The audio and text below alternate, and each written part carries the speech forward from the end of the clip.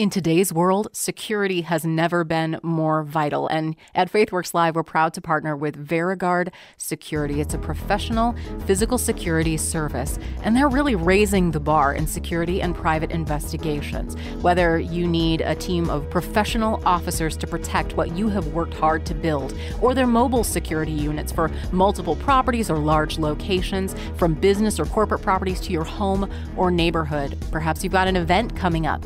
They secure quality security coverage for events large and small, because it's about peace of mind and protecting you, your family, your team, and your property. Settle for nothing less than the best when it comes to your security. You shouldn't have to compromise. When it comes to security, you can trust VeriGuard. Contact them today at verigard.us. That's VARA guard.us. For security service, you can trust VeriGuard.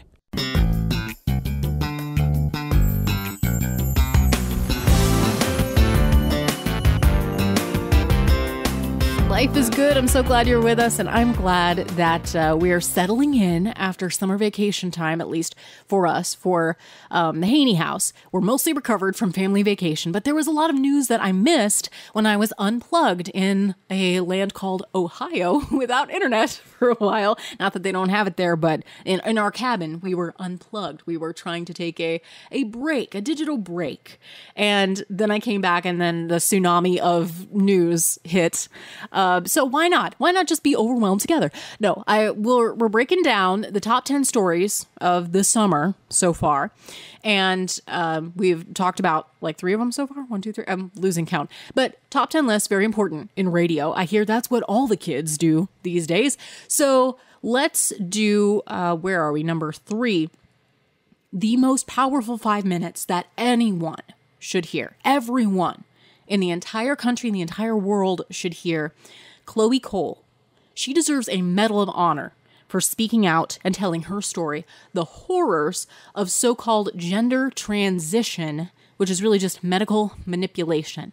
She testified before Congress on her 19th birthday. So she's so young, and she is speaking out with the tragedy of her own life so that it doesn't happen to anyone else. Her story should make every American put on sackcloth and repent in ashes that we've allowed this to be perpetrated on our own children.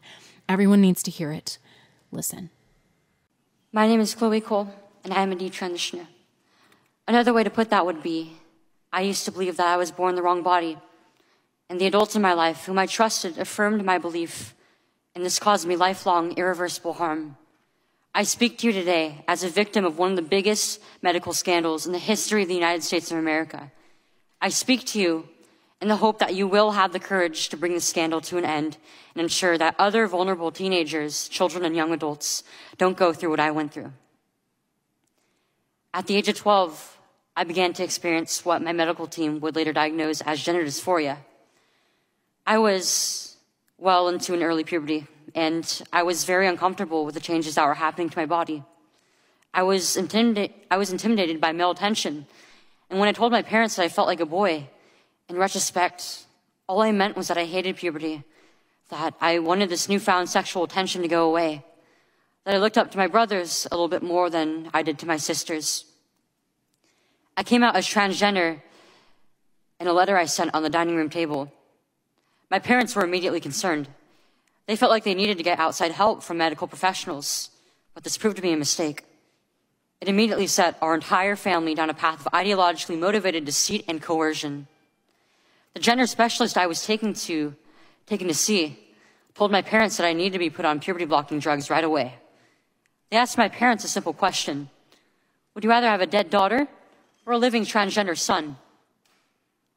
The choice was enough for my parents to let their guard down, and in retrospect, I can't blame them. This was the moment that we all became victims of so-called gender-affirming care. I was fast-tracked onto puberty blockers and then testosterone. The resulting menopausal-like hot flashes made focusing on school impossible. I still get joint pains and weird pops in my back, but they were far worse when I was on the blockers.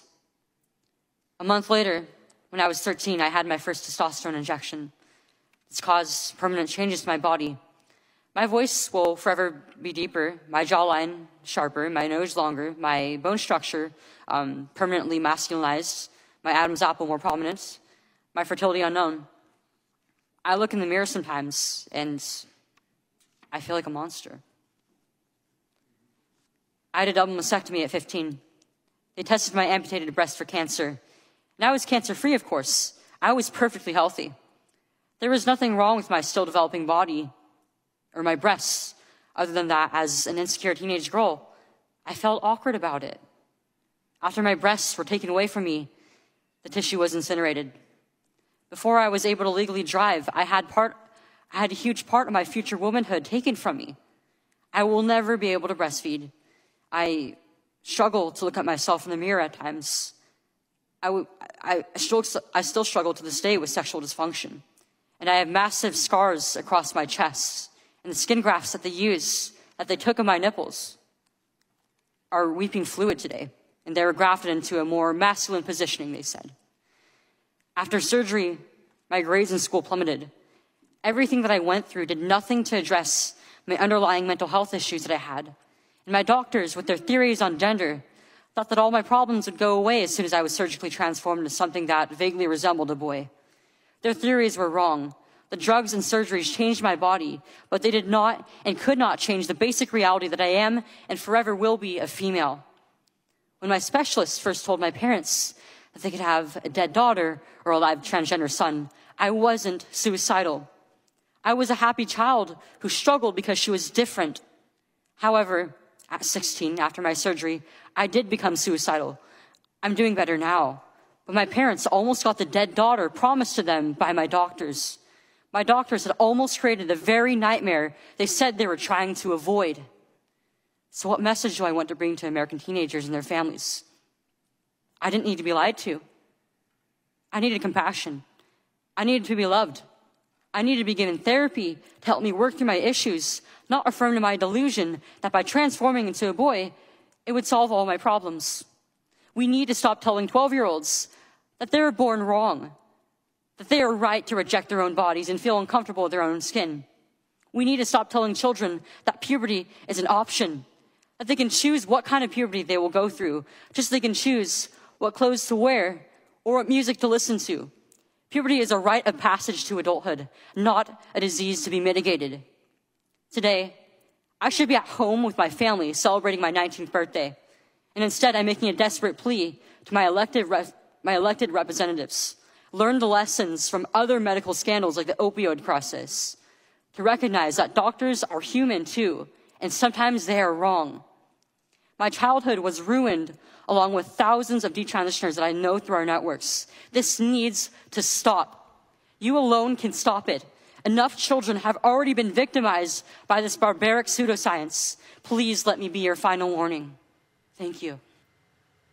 Professing to be wise, we've become utter fools. We've exchanged the glory of immortal God for hollow idols in our own image. Our feelings reign supreme, and we talk about that a lot. Our preferences, our desires. But I don't think we take it seriously enough that they are literally holding us slave out to whatever whim we can be convinced will fulfill us, fill that God-shaped hole, so to speak. And not only that, we now hold every other person hostage to our capriciousness. And when children are confused around us, we're like sheep without a shepherd. The adults themselves, ourselves, we're acting like a generation of petulant children. We do not see fit to acknowledge God, and He has given us up to the depravity of our own minds. I never wanted to live through Romans 1, and yet here we are in living color. It's exactly the same. We do not see fit to acknowledge God, and so He has given us up to the depravity of our own minds. We invent new forms of evil, as it says in the scripture, and we're sacrificing our own kids, body, mind, and soul, to the spirit of the age. And I don't know how you can listen to that and not have your heart break To me, the most heart-wrenching part of her testimony was hearing not only obviously the destruction and the physical harm, the mental, psychological, irrevocable harm that the gender denial surgeries caused. But think about this. Every adult in her life, she was a vulnerable, hurting young girl. She said, I was scared of the changes in my body. I didn't know what to do. And, anyone who's been through puberty can relate, right? Especially for girls. It can change everything about you. You've got all these hormones that your body is producing. It's a natural thing, but it can be scary. And then everyone else's reactions, you're kind of going through this with your peer group. You're trying to figure out a way to fit in. You're probably awkward. And everyone in that moment, everyone that she trusted to protect her parents, her counselors, her medical doctors, they affirmed the lie. They told her the lie was the truth because they didn't love her enough to protect her from the lie. That sounds harsh, but I mean every word. I don't know how you could look at that and think anything differently. They gave her up. And they urged her to the distortion instead of the truth. They told her, yes, you're right. Your body is the problem. It's wrong. You should hate your own body. And that the solution was to distort her, to cut off pieces of yourself. I don't want to get too graphic, but that's exactly what we're doing. If there's ever a time to be direct, it's now. That's what we're doing to kids. We're cutting them up and claiming it will heal them. And I thank God that she has the courage now to speak out and the presence of mind, the integrity to stand up for, she's facing the full-throated hatred of the left. She's been called every single name in the book, and she is still speaking up. And I'm so glad that she and people like her, especially young people, are willing to tell the truth. We must speak boldly. I don't think there's any room for silence anymore on something like this. It doesn't mean that you hate, the people that are on the other side. It doesn't mean that you can't do so with kindness and love, but we have to do so with clarity. We cannot allow more people, more children to be captured or enslaved by this monstrous lie that comes from exactly where all lies come from, the father of lies, the enemy of our souls, who loves to steal and kill and destroy everything good. We have to uphold the truth. The truth is. So I don't know if anybody who fundamentally disagrees with everything I'm saying right now would listen to this.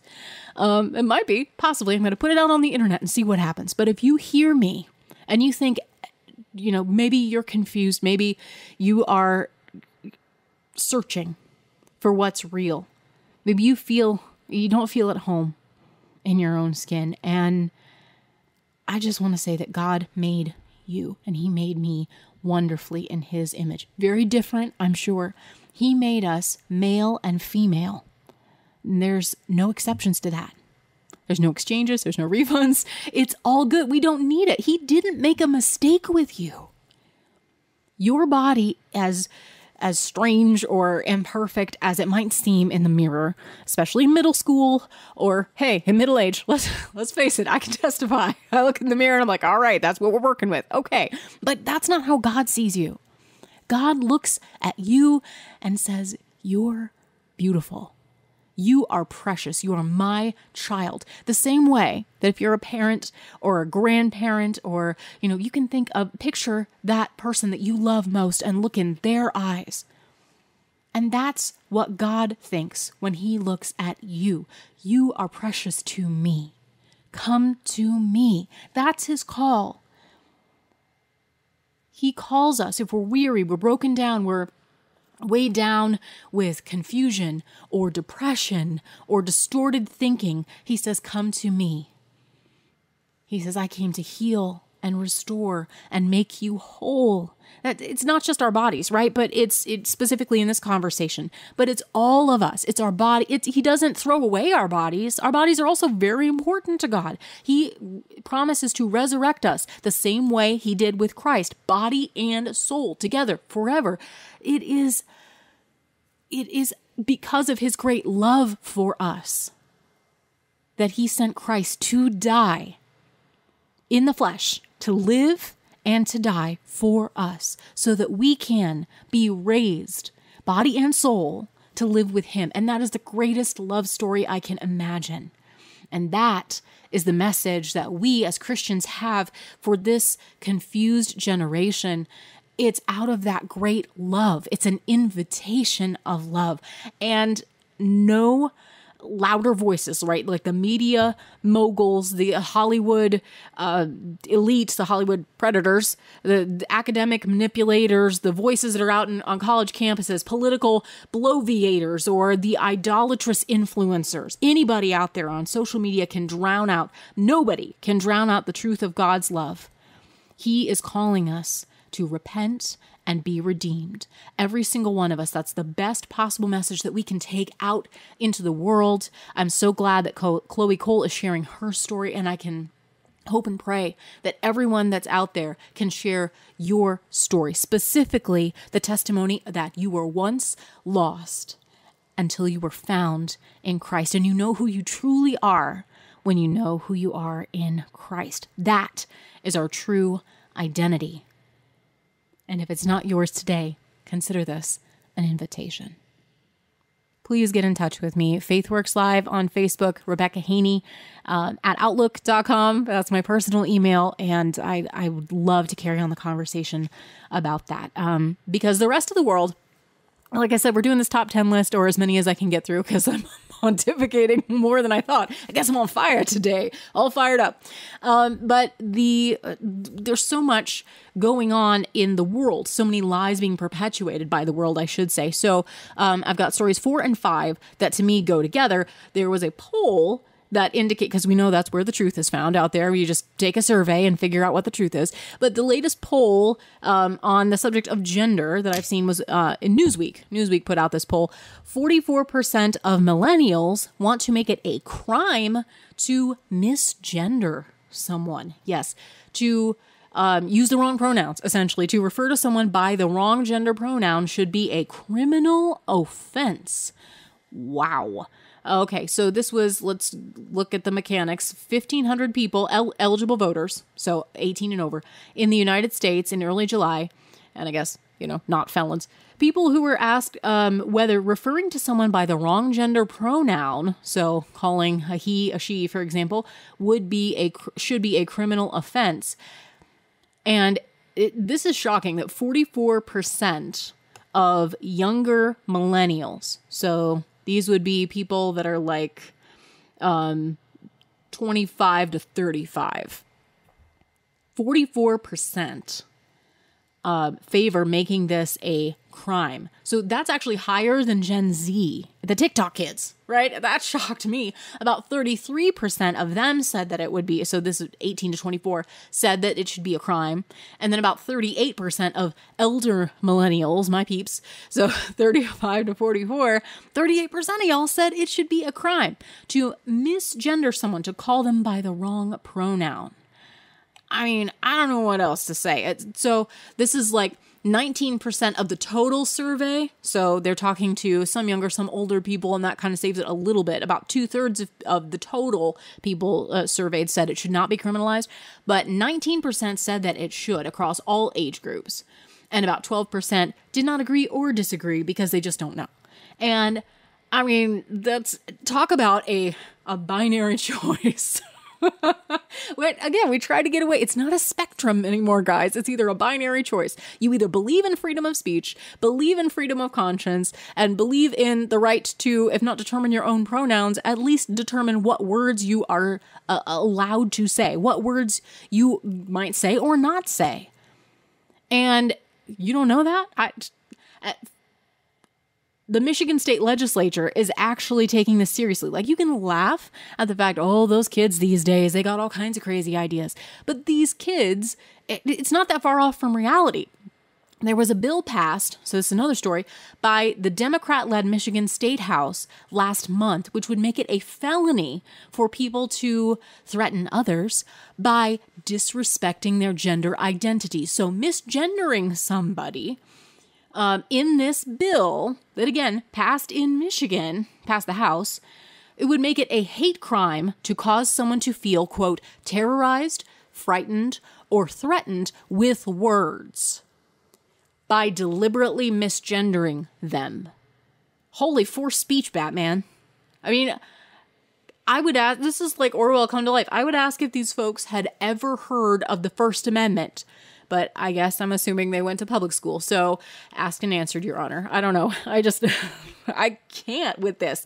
Not only do these folks, whether they realized it, because some people, when they're surveyed, they're just virtue signaling. They're trying to get the right answer, quote unquote. They want to be thought well of, so they're virtue signaling for the wokeness.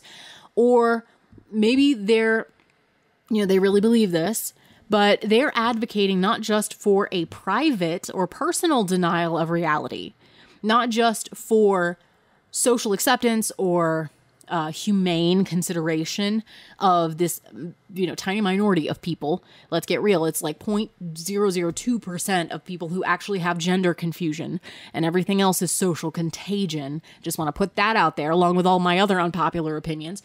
But you will be made to care is the bottom line here. You, according to this mindset, if you disagree, should be forced to use certain terms. And this is regardless of their objective truth. It's based on the third person's feelings, right? We talk about how ridiculous that is because it could be based on a whim. It could change. It could go with the flow. If it could change from day to day, from moment to moment, and you wouldn't know what, a person's pronouns. I guess I'm feeling male today. I guess I'm feeling, non-binary today, whatever that might be. I'm feeling like a frog self today, or fairykin, or whatever kinds of, whatever other identities are out there. There's a whole rainbow spectrum. If, that's why kids don't do TikTok. Anyway, regardless of your feelings on the matter, you have to speak what they want you to speak. And if you don't, straight to jail. I'm laughing because it's that ridiculous that they are advocating, whether they know it or not, right? Because I'm sure not everybody thought it through. Maybe they're just reacting to what they think. Oh yeah, that's the right politically correct answer. But that's the problem, is that the power lies in the hands of people who are committed to a lie, and committed, I think it's kind of just a power trip to get other people to agree to the lie. Because if you can force people to say what they know is not true, then you have ultimate power over them. Like, they are no longer master of their own will or master of, let alone critical thinking. That's back there on the bumper, man. We left that one a long time ago. That's the ultimate power over a fellow human being. It's a huge power trip. They are legislating morality. They're saying the morality police should be the actual police. And this is why, just side note here, just move off with me on a rabbit trail, won't you? Is you should not be cowed into defensiveness. Lots of times I'll see this, that conservatives get accused of legislating morality, like when it comes to abortion or marriage or family policy, things like that, social policy. An opponent will say, you're legislating morality, and that's supposed to be a gotcha. And so are they. That's it. Every law is legislating morality, guys. It's just a matter of which morals you're enforcing, whose morals you're enforcing. And going back to the survey, 44% of millennials here, they're not like basement dwellers or teenagers. They're just figuring it out. These are adults. These are everyone under 40, between like 25 and 44. That's millennials. They are business owners. They're professors, probably. They're your blue-haired preschool teachers. They're on your city council. They're on your school boards. And from one millennial to another, this is not a good look, guys. All right, I defend us with as much as I can, over as much vigor as I can, over my avocado toast from my shiplap kitchen. All right, this is not a good look. Not for anybody, guys. Or I'm sorry, not guys. Gender neutral, non-binary humanoids who may or may not be capable of pregnancy, or, certainly shouldn't be reduced just to their body parts, right? Because we can identify as anything now. The sky is the limit. What could possibly go wrong? So I guess I will pick my own identity. I have decided to identify as Queen Galadriel. Ah, yes, I think that's the identity that fits me best. So my pronouns are going to be Her Majesty. And that is how you must refer to me, and all will love me and despair. Oh man, the clock stops for no one. And there's way more to say, so much to say, so much news to cover, and so little time left in the hour. So that just means we'll have to resume again next time, because I'm paying for this microphone, as Ronald Reagan said. I know not to leave. I feel like we need to go back to God's word when we're digging in through the dirt, raking the muck of our cultural collapse in real time. I do believe that we should be, joke about it, but I believe seriously that the joy of the Lord is our strength, and we have to be of good cheer. We have to be sober minded, and we have to face the truth. And even in all of its ugliness, we have to face it head on. We cannot run away. We can't avert our eyes because it's ugly, but we have to fight differently, right? I talk about armoring up because this is primarily a spiritual battle. It's a battle for the soul. And I've been really thinking about Ephesians 5, really for the last several days. And it talks, Paul talks quite a bit to the Ephesian church about this picture of Christ and the church, of husband and wife as a symbol of, or as a picture of Christ and the church. And he talks about us imitating God and walking in love as Christ loved us and gave himself up for us as a sacrifice. So how then should we live? Because he gets super practical in Ephesians chapter 5. He talks about not being impure. He says whether that's the words that we use or the joking that we do, our sexual behavior, our choices to covet or desire, like we're not supposed to be impure in any way, and that should help us stand out from the rest of the world. That will make our inheritance sure. And then we are not to be deceived with empty words. So this is picking up about verse 6. Let no one deceive you with empty words, for because of these things, the wrath of God comes upon the sons of disobedience. Therefore, do not become partners with them, for at one time you were darkness. Not that you did a few bad things here and there and it was all right because you swept it under the rug. No, at one time you were darkness, but now you are the light. You are light in the Lord. We have that new identity. Walk then, he says, as children of the light. For the fruit of the light is found in all that is good and right and true, and try to discern what is pleasing to the Lord. Take no part in unfruitful works of darkness, but instead expose them, for it is shameful even to speak of the things that they do in secret. Try to make sure I'm skirting around the edges of that. We shed the light. That's what we're doing. We shed the light because, so Ephesians 5:13, when anything is exposed by the light, it becomes visible. For anything that becomes visible is light. Therefore, it says, awake, O sleeper, and rise from the dead, and Christ will shine on you. And that's our word of hope. And that is a choice that we all can make every single day. Do not take any part in the darkness, because that was old. That was then. That's a long time ago. That's the old you. That's gone. Now you are light in the Lord, so we walk as children of the light. Thanks for listening. Hope you catch us next time.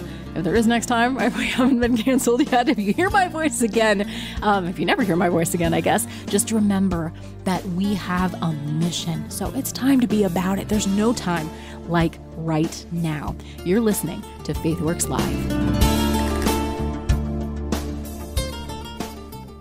There's no better time than now to stand for life. And you can stand with Iowa's original pro-life organization, Pulse for Life. They're the longest standing nonprofit pro-life organization in Iowa, and they're dedicated to informing, educating, and inspiring a new generation to value the sanctity of all human life, from fertilization until natural death. They serve at the State House. They educate in classrooms, at events. They proudly serve on the coalition of pro-life leaders. They are on the front lines of the battle against this throwaway culture of death that we see all around us, and we are winning ground. Hearts and minds are changing, and the pro-life movement is continuing to grow. And you can be a part of the exciting things that are happening right here in our own backyard at pulseforlife.org, and get your finger on the pro-life pulse. Sign up for their newsletter, find ways that you can make a difference, and how you can change hearts and minds with their pro-life apologetics course. pulseforlife.org.